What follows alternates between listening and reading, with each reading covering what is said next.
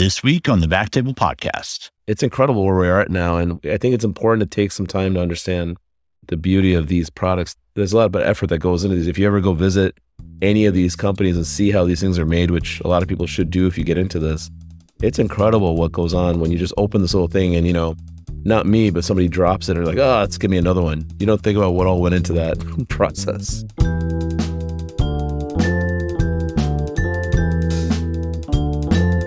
Hello, everyone, and welcome to the BackTable podcast, your source for all things interventional and endovascular. You can find all previous episodes of our podcast on iTunes, Spotify, and on BackTable.com. First, a brief message from our sponsor. No matter what treatment or diagnostic procedure you use, you need to get to Target Anatomy. Cook Medical has a full spectrum of access sets, introducers, wires, catheters, and accessories to help you get there. Find out how Cook Medical can support your procedures from start to finish with devices that fit your clinical needs and preferences to help you achieve better outcomes. To learn more, reach out to your local rep today, visit our website, or follow Cook Vascular on Twitter and LinkedIn. Now, back to the episode. Today, we've got a great episode lined up. We're going to be talking about catheter shapes, when to use what, and how to know when to switch out in challenging cases. We're going to talk a little bit about the basics and then kind of get into some more advanced tips and tricks for more challenging cases. I'm joined by a longtime friend of the show and recurrent guest, Kumar Madassery. Kumar, welcome back, bud. Great to be back. Thank you. And one of his residents at Rush, Dr. Shelly Bhanot. Shelly, welcome. Thank you. I'm excited to be here. Yeah, welcome, guys. So first of all, let us know where you're at, what your practice looks like. And then, Shelly, maybe you can tell us a little bit about the Rush VIR residency program. But Kumar, I'll start with you and then we'll go to Shelly. So, it's great to be back again, Aaron, the whole team. It's incredible to see how big you guys have gotten over the years. It's incredible branching out to every specialty. So kudos to everybody. For my practice, I'm at Chicago at Rush University Medical Center. We're a tertiary academic center in the city, and we also have another hospital nearby at Oak Park. My practice now over the years has evolved to primarily an outpatient practice involving limb preservation. However, I also run the IVC filter clinic. Me and my partners and our team, we do quite a bit of the complex hepatobiliary, cancers, research, clinical trials, and all that. So we're lucky to be where we are in the best city in America, and I don't want to hear anybody argue about it. And we have an incredible residency program. I think we still have the biggest IR residency program with about 27 trainees. So we've been fortunate to grow and build and have the volume to support that. So there's not a day that goes by where we don't come up with something we don't know what to do and we improvise. So that's the beauty of our job and why we love it. But thanks again for having me. I didn't realize you guys were the biggest program. I think so. For a few years, we were the biggest. And now that we've graduated, now officially the first matched residency classes are graduating. So it's been a fun ride to watch this IR-DR combination and where it goes in the future. It's been great to develop really IR-focused residents rather than just having them for 1 year as a fellow. So we do have the volume to support that. I'm sure Shelly can tell you her sleepless days. Yeah. So I'm a PGY6. I'm in my 6th and final year of the IR-DR integrated residency. At Rush, it's structured kind of similar to a lot of the integrated residencies where your first year is a categorical surgical year. So you do a general surgery internship, then you do 3 years of diagnostic radiology, and then you go for 2 years in your IR fellowship years. But what makes our DR years pretty unique is our residency as a whole is really clinically focused. So we spend a lot of time in the surgical ICU, even sometimes in the medical ICU. During COVID especially, because we're such clinical residents, we were actually pulled to help with the COVID ICUs before most of the other residents in the hospital. So we're just very clinically focused in our residency, which has been really nice because getting that extra background in our training has helped with scary clinical situations when you're in a procedure room and you don't know what to do. All that time in an ICU has helped us a lot kind of know what to do in tricky situations. So that's been really helpful and I love it. I'm sad it's my last year, honestly, but yeah, happy to be here. Yeah, that's great, Shelly. Versus most of us out, we're just wait for the code team to show up. You're probably taking action right there when things happen. So that's good. Aaron, I'll add to that. It's pretty cool because there are times when we are admitting our own patients to the ICU and the resident taking care of the patient ICU is one of our own IR residents. So I think that's a very awesome, unique camaraderie, family, and like trust where, a lot of times you think about all the crazy stuff we do, we're like, oh, let's send this patient to the ICU for XYZ. Then you have to explain things. When we have certain resident, that's on our team, like, hey, we just did this, take care of it. It's great because the knowledge base, the understanding, and they're part of their teams in the ICUs. They build that network with us for everybody. Yeah, that's fantastic. Well, for today's topic, we're going to be kind of going back to the basics a little bit.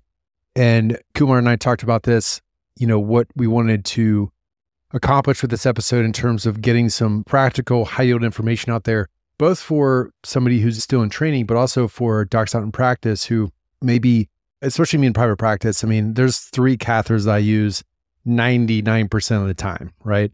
And we'll get into that. But I would like to learn about the other ones, and I would like to know when to pull what in challenging cases, because a lot of times I'm just kind of looking at the shapes, or I'm going over to the cardiac cath lab and seeing what they have.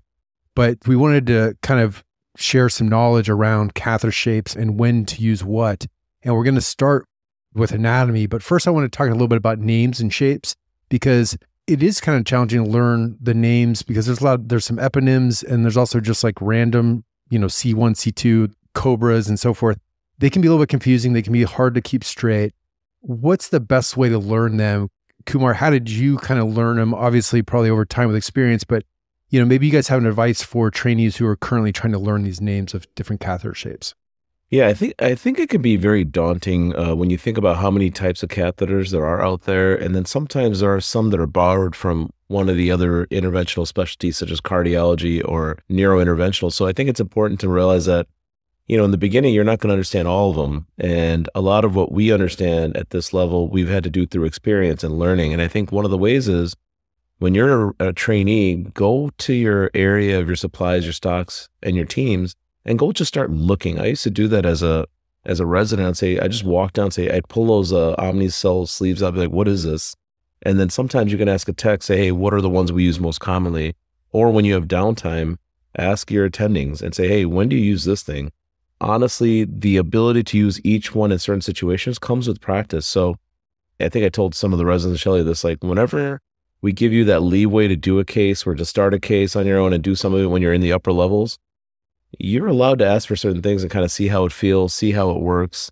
And you have to kind of get that tactile and visual feedback. So I think it's a combination of learning on your own a little bit, learn the name, see what they are. Even though there's several different companies that make these catheters, most of them have all the same shape name. And a lot of them come from physicians who founded or designed those types of catheter shapes.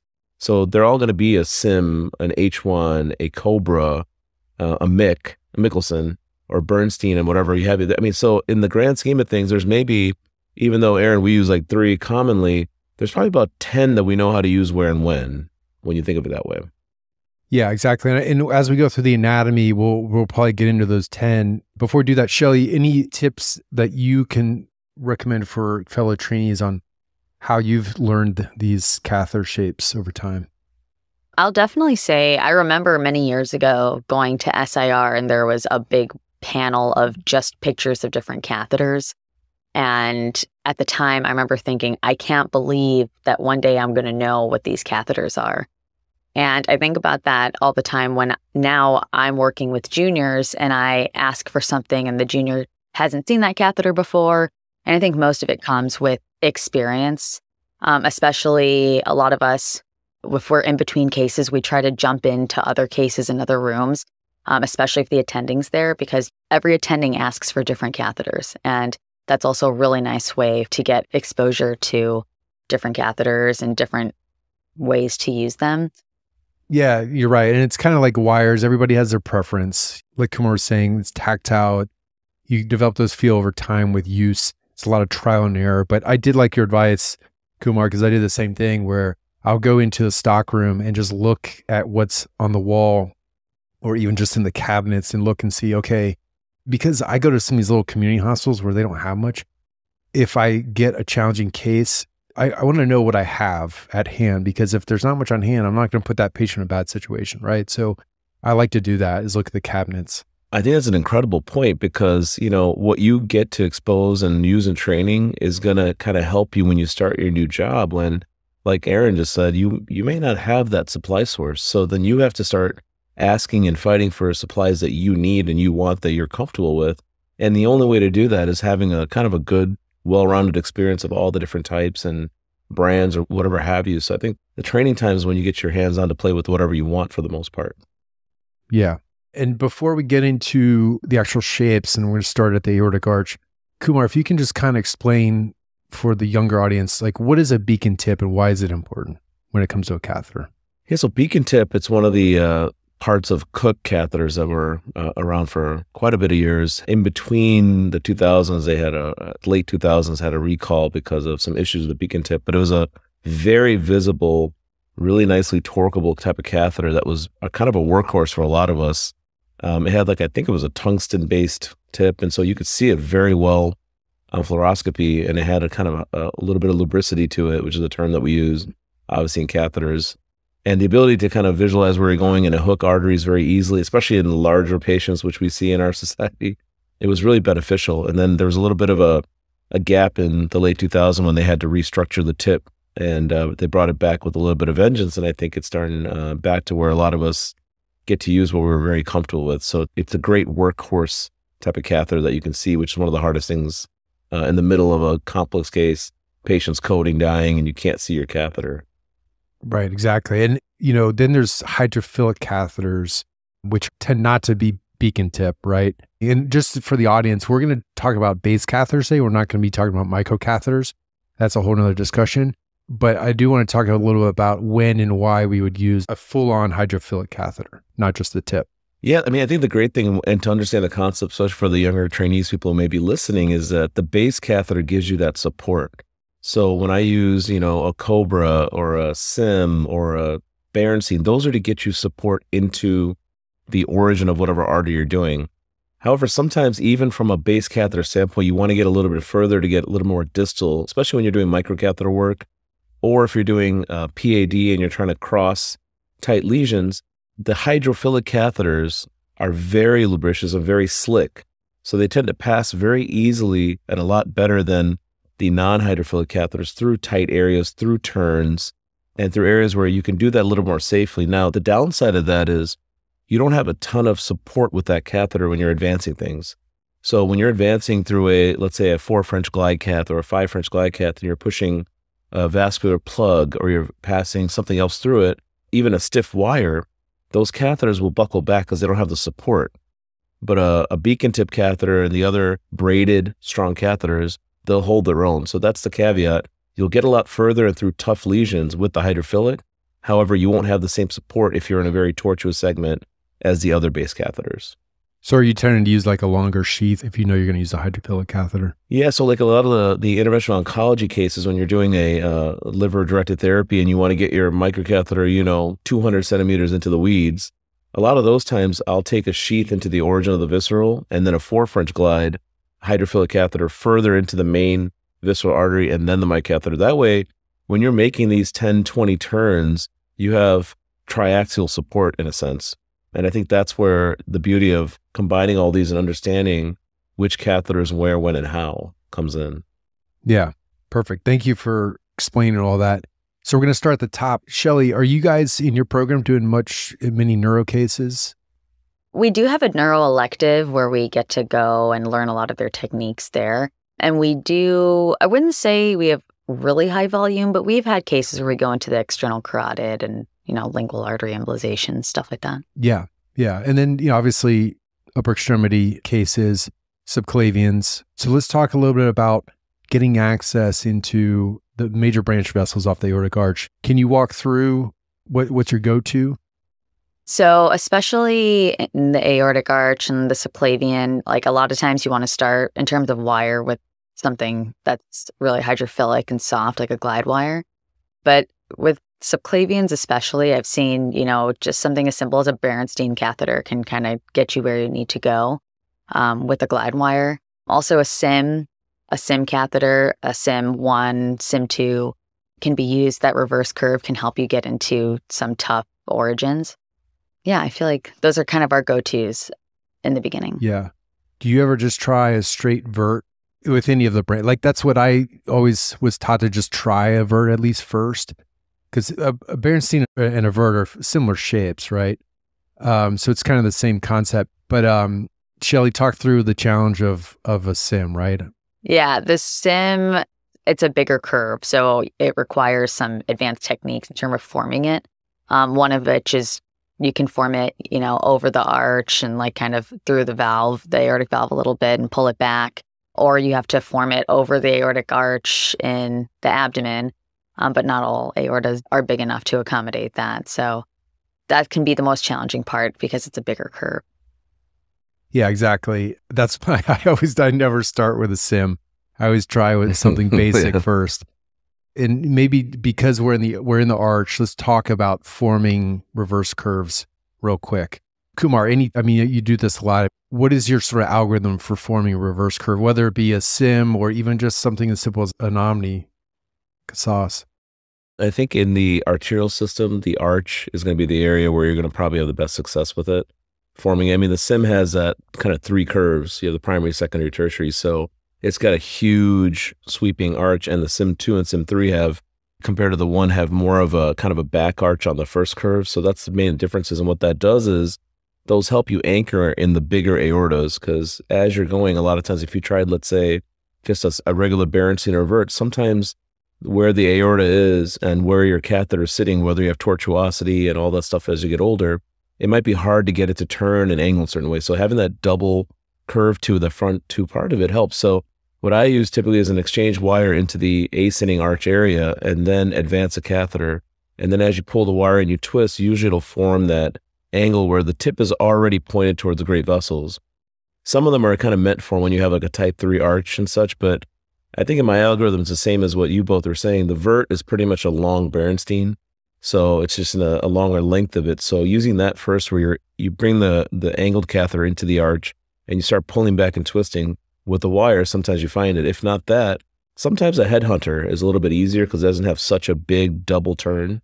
And so you can use the headhunter, advance it to the ascending, pull the wire and twist it as you pull back. And a lot of times it'll catch your subclavian or carotids or whatever you're trying to get into. So I think for me, the tree goes Berenstein or vert, usually the vert, then an H1, then a sim, because a sim, like we're talking about, just takes a little bit more effort and you're kind of spinning and twisting and there's plaque there.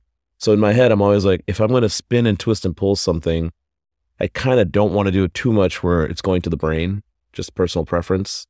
So I try one of the others first. In the venous system, you could always form it over the iliac veins. You could also form the sim in the arterial over the iliac arteries and then go all the way up. But I think over the arch is typically where most of us do it. Let me guess what you're doing, using a sim for in the venous system, maybe an adrenal vein sampling? Yeah, the bane of existence of IRs is the adrenal veins. The dreaded adrenal vein sampling. Yeah, especially that left adrenal vein. When you hook it into the renal vein and you pull it down, it almost always finds that adrenal vein, whether you want it or not. Exactly.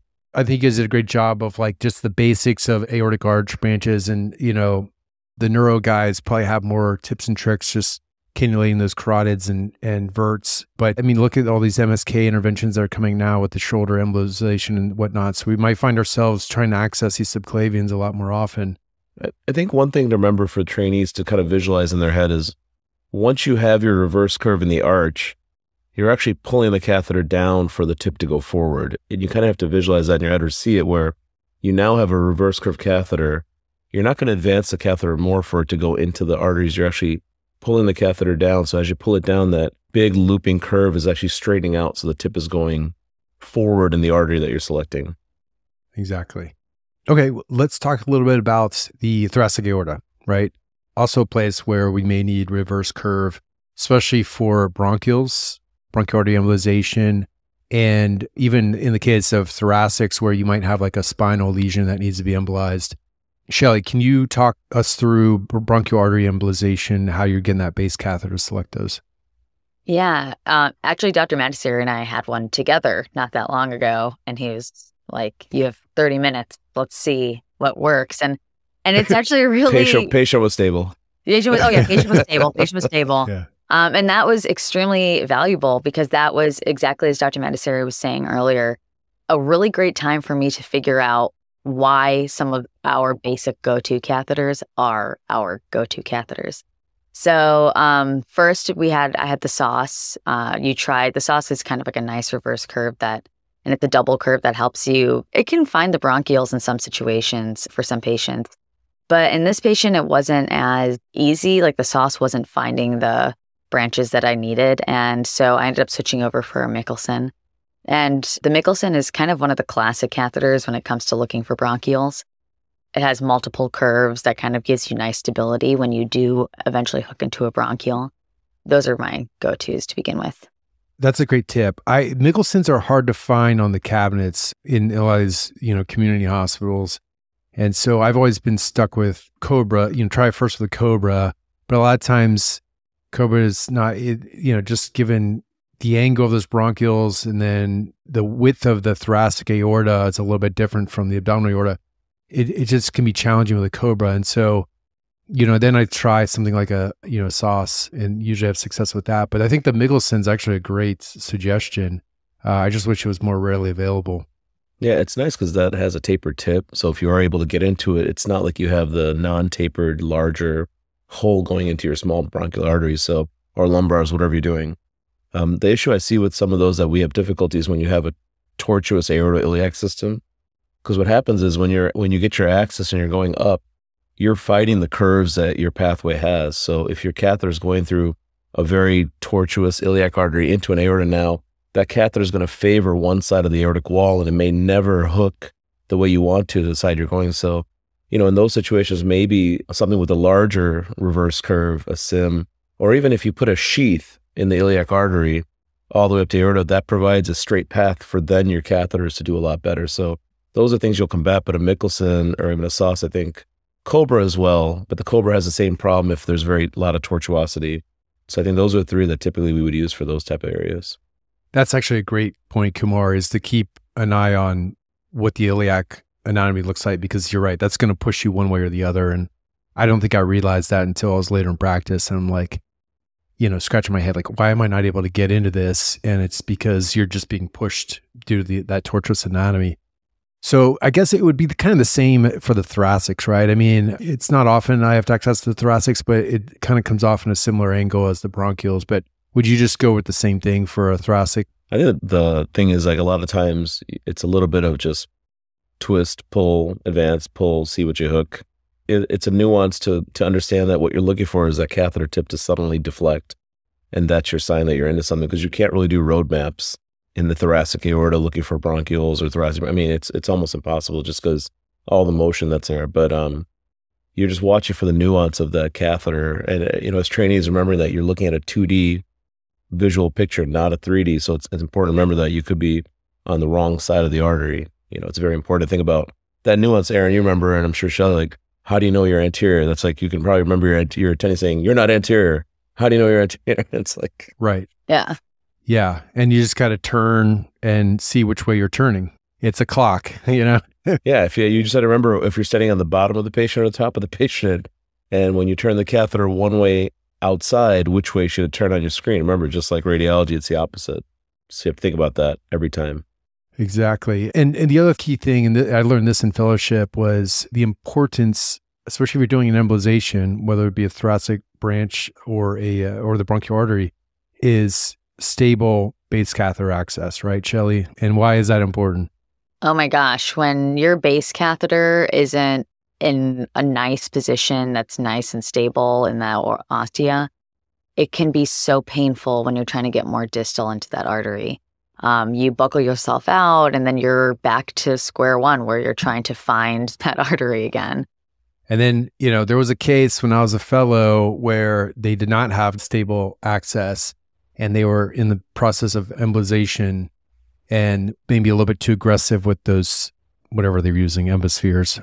And the patient suffered temporary blindness. Some of those embospheres got back, and shot up in the vertebral. Gosh. Yeah. So that's the other key important thing. That's why, you see cases like that and it's like going to M&M, it burns in your memory. And so that's why, even as tenuous as it might be, like I have to make sure I have stable base catheter access and get that microcatheter as far as I can, just because the patient can, suffer significant complications from what seems like a straightforward procedure.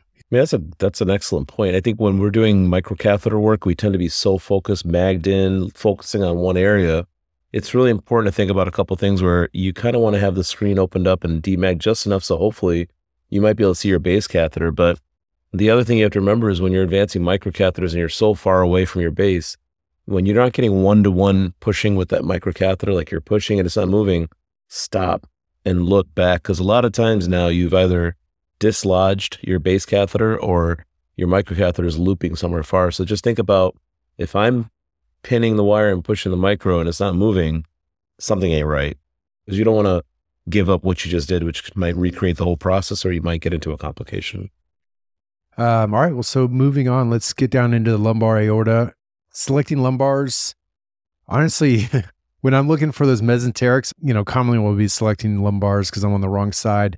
But of course, when you're trying to select the lumbars, then you're selecting the mesenterics. Yeah. So, I don't know. My go-to in the lumbar aorta is a C2 from the get-go. But let's start with the mesenterics because that's probably the most common thing we're trying to select for a GI bleed or something like that. What's your go-to for celiac, SMA, IMA? Shelly, I'll start with you. So that's interesting that you mentioned that the C2 is your go-to. I wonder if this is just dependent on, culture of your institution. We're at Rush, we always start with the sauce. The sauce is kind of like our power finder when it comes to abdominal aorta. When we're looking for celiac, SMA, IMA, it's not always as easy to use the sauce, and we end up switching out for other things. But if you're having any trouble with the sauce, or you feel like that reverse curve is working against you and not giving you the stability you need, then the Cobra is usually the next step for us. I'll tell you, there's a reason why certain places may have reasons, because when you give a lot of latitude to trainees, you find out what all damage you can cause with certain things in the past. So historically, the Cobra, which is like that nice arching kind of double curve almost, it's a great catheter, and it does.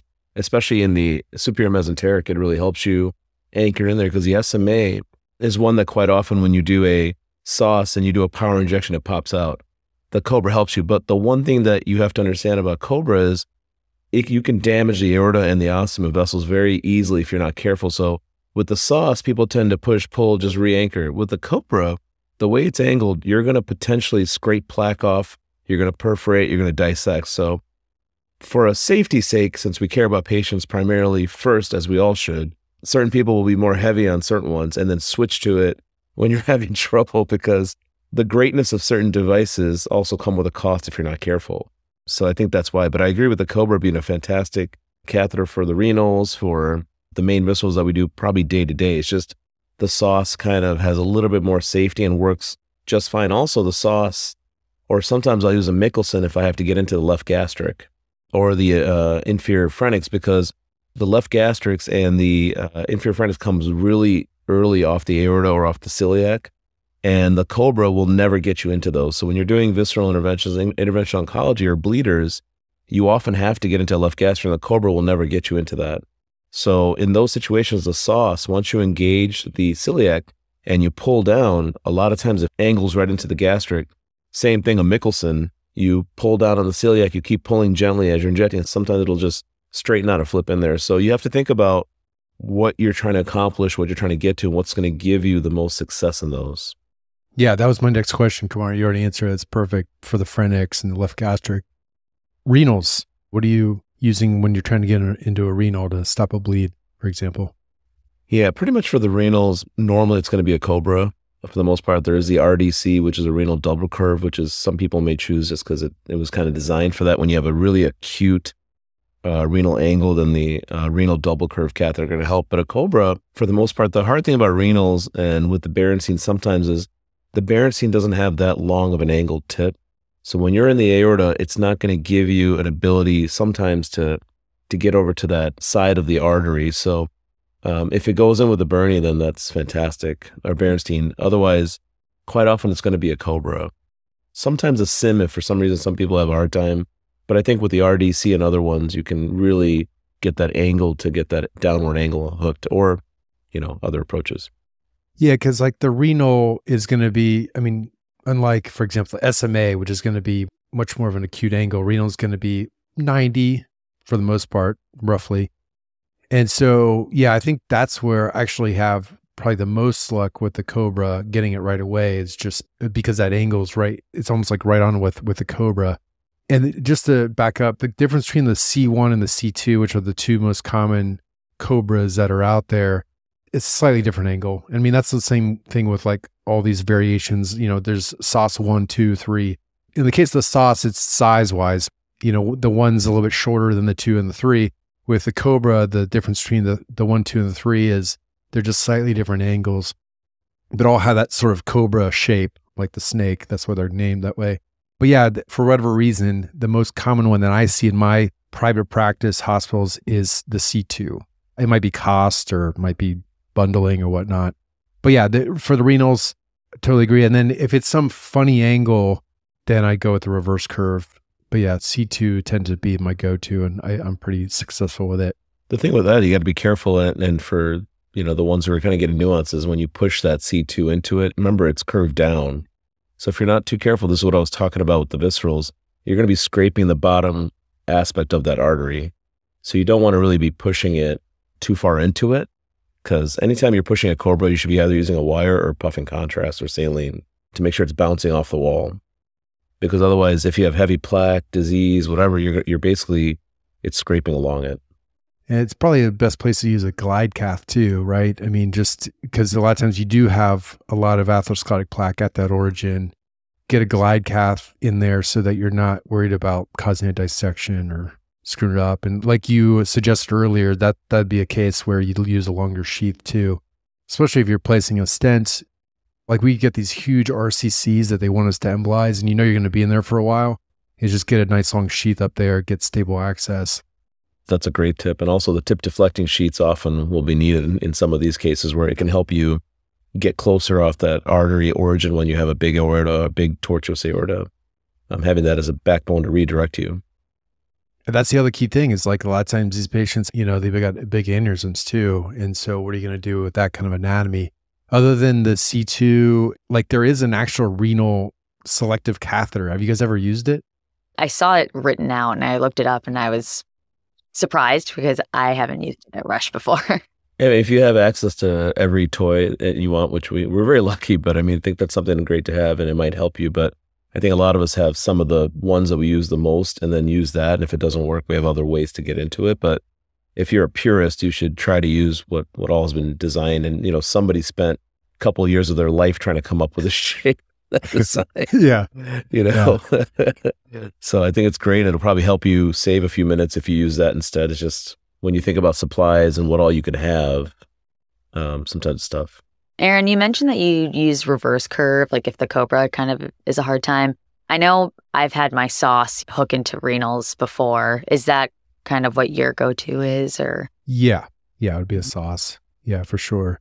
One thing I've done before is and Cook may want me to cut this out, but is you take a catheter and you improvise, right? Yep. So you take something like a rim and you cut it right at the halfway part, or just enough where it's more than like a Berenstein. And you can sometimes get that to hook, especially when it's like a downward facing renal, and get that to kind of hook in there. And that's just when I just can't, I start doing that after like my third or fourth catheter. I'm just like, let me just try to make something on my own that seems to fit this shape. I mean, the podcast is called BackTable. So BackTable modifications are... should be allowed, right? Think about adrenal main sampling, what all we do. And, for even the aortic bifurcation sometimes, or when if I flip a arterial axis, I'll modify a hairpin, so those are all technically off label, but just understand that as you do more complex things, these are how new catheters, shapes, devices were formed, was by figuring out how can I accomplish this goal here. It's one of my favorite parts of IR is MacGyvering catheters and, making it work for what you need. Exactly. I mean, how many holes do we create in catheters or even just drainage catheters? We're constantly altering these things, and we should be allowed to, right? I mean, it's whatever's best for that patient for that situation. It is unfortunate that we can't just have a Bunsen. I don't know. Maybe it's for the better, but it sounds cool when you hear about the old guys that used to just shape them on their own with a Bunsen burner on the BackTable, Speaking of old guys, a little trivia. Shelly, do you know what the first kind of catheterization was? I know unless you read about it. The first catheterization? Yeah, to the heart. Oh, no. Yeah, it's a cool story. Aaron, you probably know this, but I think it was, in the early 1900s, there was a physician in Germany who said, I'm going to try and put this catheter in my arm in a vein. So he took a Foley, basically a urinary catheter. He convinced his nurse that, she said, I'll give you some supplies if you do it on me. I don't want you to do it on yourself. So he said, sure. He strapped her down to a table, pretended to do a sham procedure on her, then took it and put it into his antecubital vein. Once he stuck it in there, he unstrapped her and they walked to radiology and they watched it go all the way to the right ventricle. His name was Dr. Frostman. First ever vascular catheterization. And then from there, obviously, we know things that went on with Dotter and with Grunzig and everybody else kind of finding ways to actually do things properly. You said he took a Foley catheter? It was basically a urinary catheter into his antecubital vein and shoved it in there. I mean, we're sitting here thinking about, like, how do I get this 014 wire all the way from the Wow. That's incredible. No, I hadn't heard that, Kumar. Yeah. And so he just knew that, okay, I can inject this contrast. Yeah, he was like, he got it in there. He's like, it's got a lead there. I can track it there. So it was going, and then they had to walk over to radiology, which is like another department section area of the hospital, and do like, image flat plates or whatever as they inject and check. I mean, it's unbelievable. Yeah, that's wild. It had to have been big. It was a urinary catheter. It's bigger than a PICC line. That's all I know. He must have had, he must have had some juicy veins. Yeah. I'm just thinking of like the movie scene when you have like, the physician strapping his nurse down to a table. Oh, yeah. And he pretended to like inject lidocaine and all this stuff. Oh, gosh. I mean, I've just thought about how cool of a story that is. Yeah. All right. I do have some questions for challenging cases, one from Sabine. But before, real quick, we talked a little bit about aortic bifurcation and pelvic branches. Shelly, we already talked about forming a Sims, but can you talk about a Waltman's loop just real quick and how we would use that to select and navigate like a tortuous iliac? So the Waltman's loop, I mean, that isn't a technique that we've used at Rush, but it is something that I looked into where you basically take a catheter. Is it like a Berenstein catheter or something that like is more of a simple curve? And then you're able to create a reverse curve up into the aorta by like pushing it upwards. And then it can help you select like a left gastric, I think is my impression of it. Yeah, a lot of people use it with a suture to try to help you do like ipsilateral procedures when you have one catheter going from one groin up and over. You'd sometimes get it up there, you'd pull on the suture to help it bring it down. People have done iterations where they take and push, but I mean, most people would use it for the iliac arteries kind of selecting and coming back. Aaron, for us, we tend to use just the RUC, which became the RBT now when it came back. The Robertson, which, Shelly, I don't know if you know, but Dr. Ann Roberts, one of the pioneers in IR, one of our female IRs who's still out in California, she designed that. The one we use for uterine fibroid embolization. It's that catheter that took away the need for any really need to do a Waltman loop type procedure, because from a single groin access, we can treat up and over, we push the catheter up, turn it, come down, and it's the quickest way I've ever seen in my hands to do a femoral artery approach uterine embolization. It literally, the catheter itself tends to hook the uterines for you. Wait, so people are still doing the Waltman's loop? I might be showing my age here. Aaron's old school, Oh, wow. I had no idea. I really thought the RUC must be a universal catheter. Oh, my gosh. It's kind of like, it's like pointless to even bring it up on this podcast because nobody does anymore. But no, history is important. No. Absolutely. Yeah, I mean, that's how we did our euphies, is we formed a Waltman's loop. I think it was even just a C2. We'll put it over the aortic bifurcation, and then you take your wire, you get it down there, like, I don't know, past the branch into the external iliac. And then you take the back end of a wire, any wire, and you put it up towards the arch. So you basically push the arc of the catheter up into the aorta, and then you turn it so that the tip of the catheter is actually pointed towards your ipsilateral iliac, common iliac. And then you bring everything down, and then you just twist it, and it automatically almost selects that internal iliac. Then we'd put our microcatheter through and then do your ipsilateral euphy. Yeah, that was how I learned to do euphies. And so I guess I didn't realize there was a new... Oh, yeah. The Roberts uterine catheter, which is the RUC, is amazing. Like, that's the only thing I've seen used at Rush. And it's like Dr. Madassery was saying, it's like a magnet for the internal iliacs, which it sounds like the Waltman's loop is as well. When I had looked up the Waltman's loop, I did see the literature saying use that technique for the left gastric. Is that something you've seen? You can do that too, because it's just changing the angle of the catheter tip. So like Kumar was saying, it's like selecting that left gastric is all about the angle of the tip going up into that left gastric. And so you could push that whole Waltman's loop up into the aorta and then select it that way. And so, yeah, you're right. You basically created a sense of like a Sim or a Mickelson with that catheter. So you're just using any catheter and making it a big double, like reverse curve. But the ruck, what's funny is, Aaron, because we're all social media friends and we have a big family. I remember somebody reached out from Africa, an IR, and he was talking about it. And I said, oh, just use the RBT. He goes, what's the RBT? I'm like, well, that's what came back as the ruck. And Cook has it. And I go, that's literally the only one we use. Now, I do have some older partners who use just an Omni. And I know it's crazy, but use just an Omni flush to do both internal iliacs. And it does work. And I've done it back in the days when some things went off market or was backordered. You can still even use an Omni for bilateral uterine artery embolization. So you can do anything with these as long as you know how to use these things.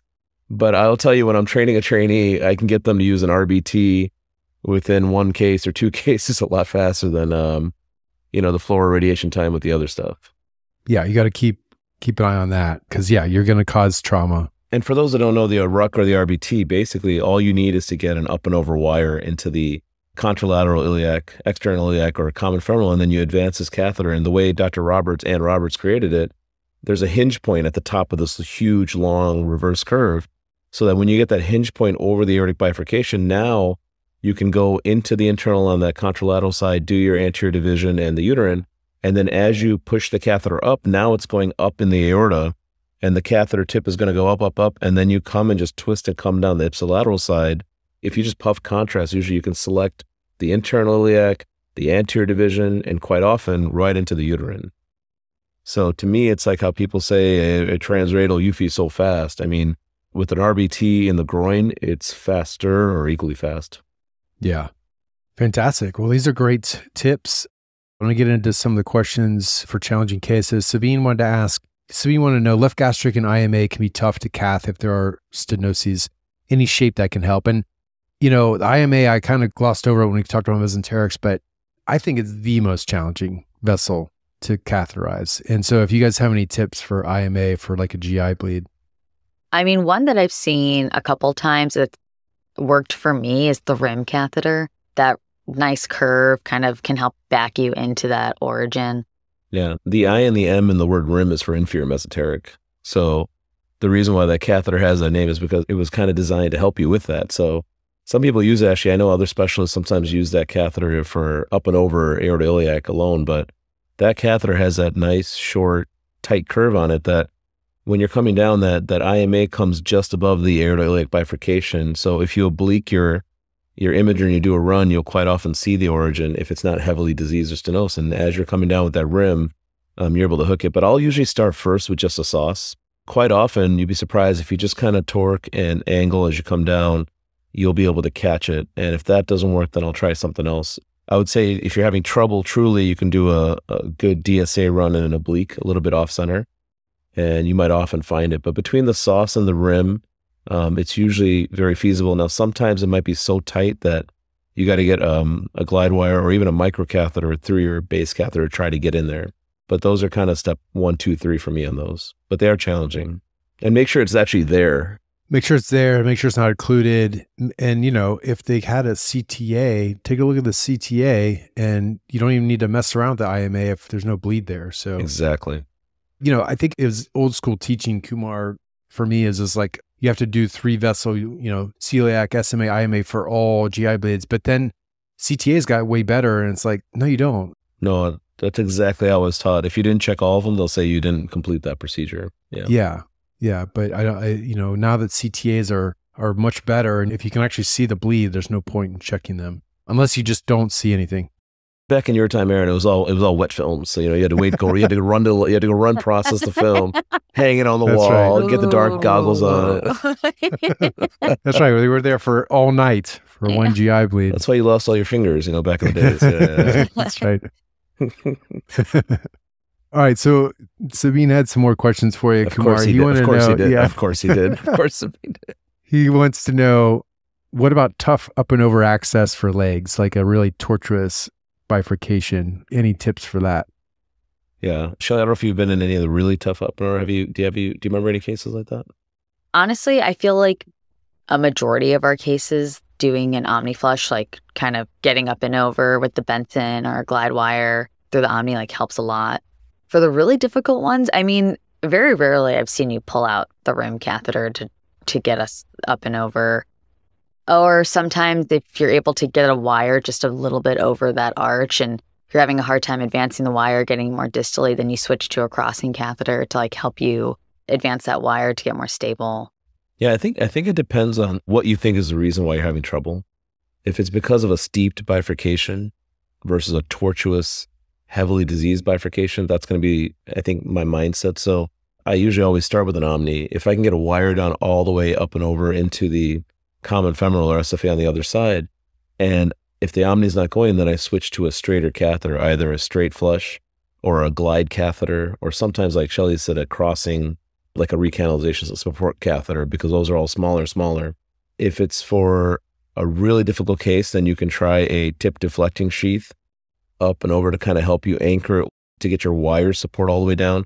Because sometimes all you can get up and over is a glide wire, which is not supported for much of anything. So you might need something else. If it's super difficult and nothing's really working, what I'll do in those situations, I'll stick the contralateral common femoral artery retrograde. I'll keep a small 018 access. I'll get that wire up and I'll put a bareback snare. I'll grab the wire from the aorta. I'll bring it down. Now I have a flossing access to then advance my catheter and sheath up and over. And then all I had was an 018 hole, like a micropuncture hole. I've done that, a few times where nothing else is working. And it's not a case where I can just go antegrade down the leg. Otherwise, I would prefer to do that anyway. Those are kind of my steps, is either get a smaller catheter, a more hydrophilic catheter to go up and over if I have good wire access, even a glide wire. If not, switch to a support catheter and then put a stiffer wire through a support catheter. Because once you get a stiff, Amplat, super stiff, whatever, Lunderquist, then usually anything will go over it as long as you practice riding the sheath over the dilator right before you get to the arch. That's the one thing that people still mess up. They'll get a wire, even a stiff wire, and they're advancing their sheath, and all of a sudden now their wire goes up in the aorta. Usually it's because that dilator is stiff and it's tapered down. So as you're pushing, it becomes a little bit of a spear. So it's going to push your wire at the bifurcation straight up. So when you get to that aortic arch, you just peel off the sheath from the dilator, let that go over. And once you get the sheath over, then you put the dilator back all the way. And those little things will help those difficult things. And Sabine needs a lot of help in most of his cases. That's a good tip. Sabine, I hope you're listening. Yeah. Sabine, just call Shelly. Just FaceTime Shelly when you need help. She'll help out. Yeah. That's great, man. That's great. All right. So to finish up, we don't need to talk about flush catheters. Everybody kind of knows when and how to use those. I mean, you got your pigtail and you got your Sauce Omni flushes. We're typically using them in the aorta, in the major vessels. I don't know. Any tips on flush catheters? Just remember, if you're using a flush catheter and then you put a wire through, especially glide wire or something like that, just remember that a lot of times you may be going through the side holes. So there's been times where I've been called into cases because, that's the fun part of training people, is that something's stuck, something's not going right, something right. And that's because now you have a stiff wire somehow through a side hole of a catheter, and now it's stuck and it's not going. So just be very mindful of thinking about where things are happening when you have a side hole flush catheter. But flush catheters, make sure that you remember that you can go really high on your pressure. Check the books, but you can go 900, you can go 1,000 PSI on those. Because as you come down with different types of catheters, when you're doing power injections, you have to lower your pressure. They're not built for that. But flush catheters are meant to give you an incredible jet stream effect of that contrast.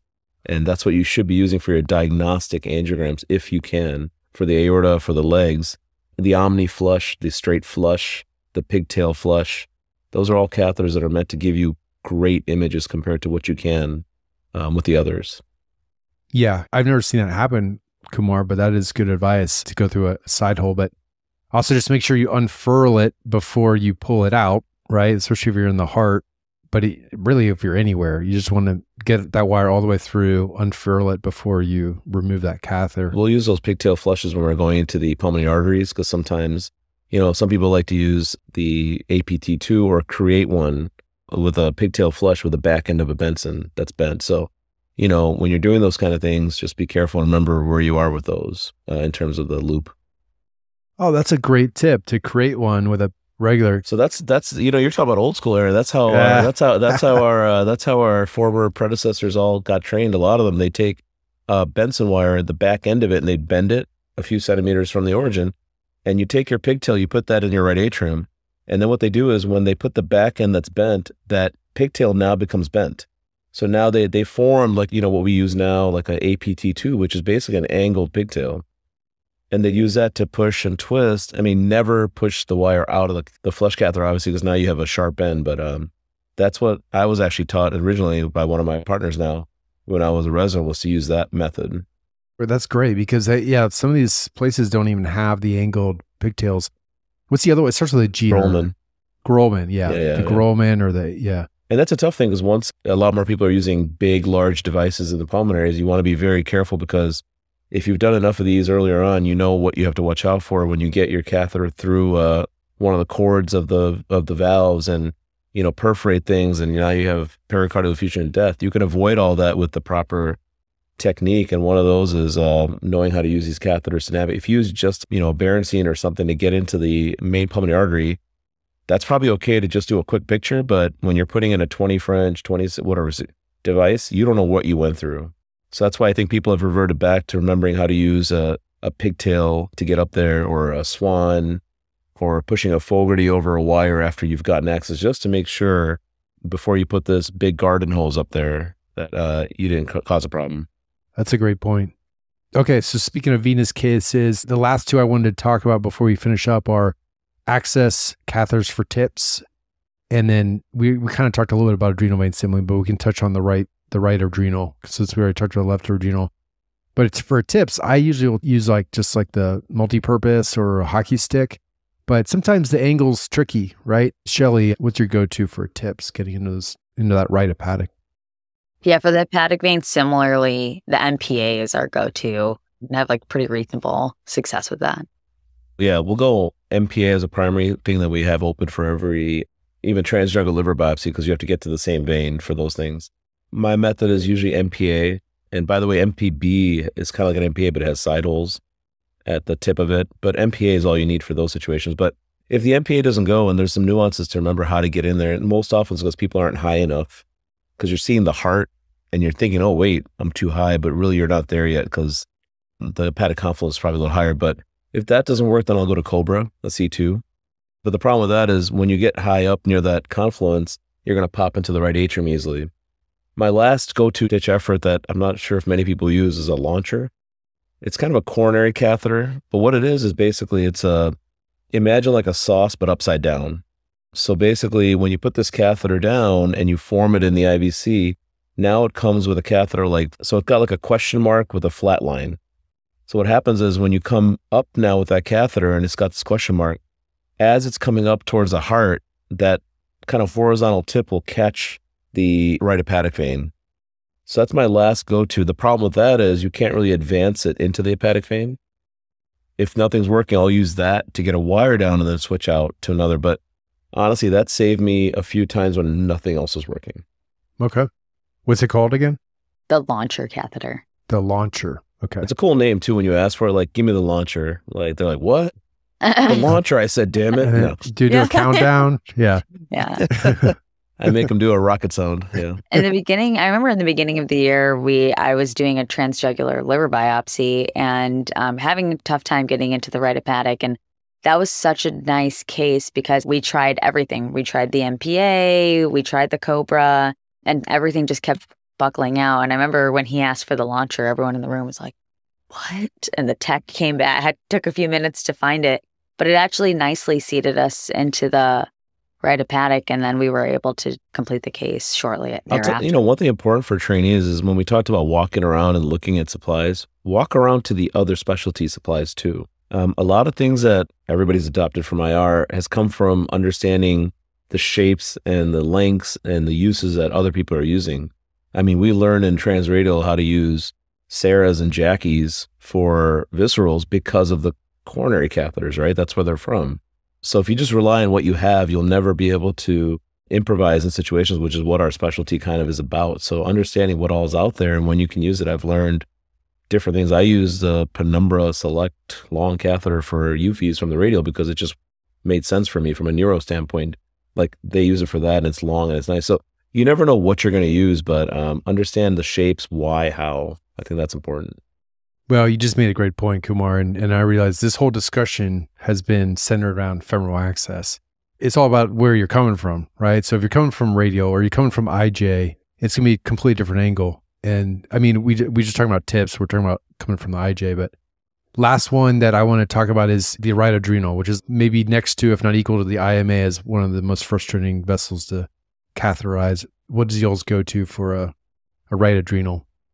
So, I mean, you can use either a sauce with some extra side holes. You can use a Cobra, a Sim. The problem with a Sim sometimes I think with that is, and again, I preferentially and luckily don't have to do a lot of these, but the problem with a Sim sometimes it gets you too far deep into it because of how long that front end is. So I think having something else like a sauce or a Cobra may have a better shot when you make extra side holes because you need to be able to get the aspirate through it with a check flow or whatever else you use in there.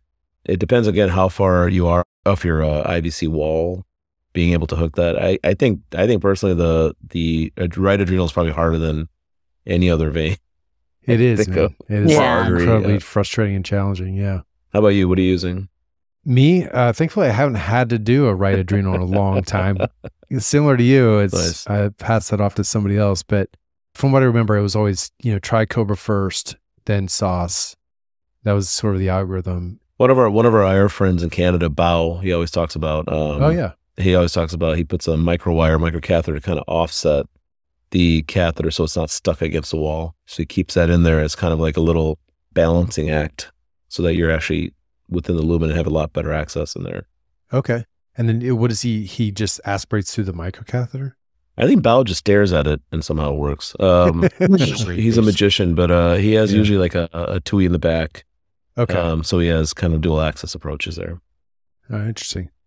All right, guys. Well, that's lots of great tips and tricks you guys provided. Thank you so much for coming on the show. Anything I left out? I think it's interesting because not a lot of people think, and I'm glad you guys took some time and effort to talk about catheters. If you think about what the process was probably like when, Frostman is putting a Foley catheter in his arm, or Ben Franklin put some kind of metal tube in his brother for bladder stones. And where we are now, where Daughter and, Bill Cook became best friends to improvise on his plumbing interests. It's incredible where we are at now. And I think it's important to take some time to understand the beauty of these products. There's a lot of effort that goes into these. If you ever go visit any of these companies and see how these things are made, which a lot of people should do if you get into this, it's incredible what goes on when you just open this little thing and, not me, but somebody drops it and like, oh, let's give me another one. You don't think about what all went into that process. And also, all the time I have juniors being like, wow, like how do you know this, or how did you get there? And it's really just time. And I can't impress enough on any juniors who might be listening to this podcast feeling really overwhelmed with how many catheters we went over. That's just going to come with time and experience and doing more cases and seeing more cases, and everyone will get there. Yeah, and for the trainees as you get older is take the time. I remember some of my junior attendings and fellows that they would draw what a Cobra looks like and what vessels it can access, and really drew it on a whiteboard for me so I could visualize it instead of having to look it up in a textbook. And so the power of teaching goes a long way too. Just 5 minutes at the end of the case, just saying, hey, do you know why we use that catheter? Stuff like that. So thank you so much, guys. Enjoy the rest of your Sunday, and thank you to our audience for tuning in again. Thanks so much, everybody. Thanks for the wonderful AV technology support from everybody. And thanks, Sabine, for staying off mic and camera, I'm sure hiding somewhere. Yeah, he's just listening, laughing. All right, thanks, guys. Thank you so much for listening. If you haven't already, make sure to subscribe, rate the podcast 5 stars, and share with a friend. If you have any questions or comments, direct message us at @_BackTable on Instagram, Twitter, or LinkedIn. BackTable is produced and hosted by myself, Aaron Fritts, and co-hosts Chris Beck, Sabine Don, Michael Barraza, Jacob Fleming, and Ali Behetti. Our audio team is led by Kieran Gannon, with support from Josh McWhirter, Aaron Bowles, Nick Shellcross, and Ness Smith-Savadoff. Design and digital marketing led by Brian Schmitz. Article and transcript support by Taylor Robinson. And Delaney Aguilar. Social media and PR by Ann Dang. Administrative support provided by Jamila Kennebrew. Intro and extra music is Ripperoo by Skeptic Moon. Find us on Spotify or at local live music venues in New Orleans, Louisiana. Thanks again for listening.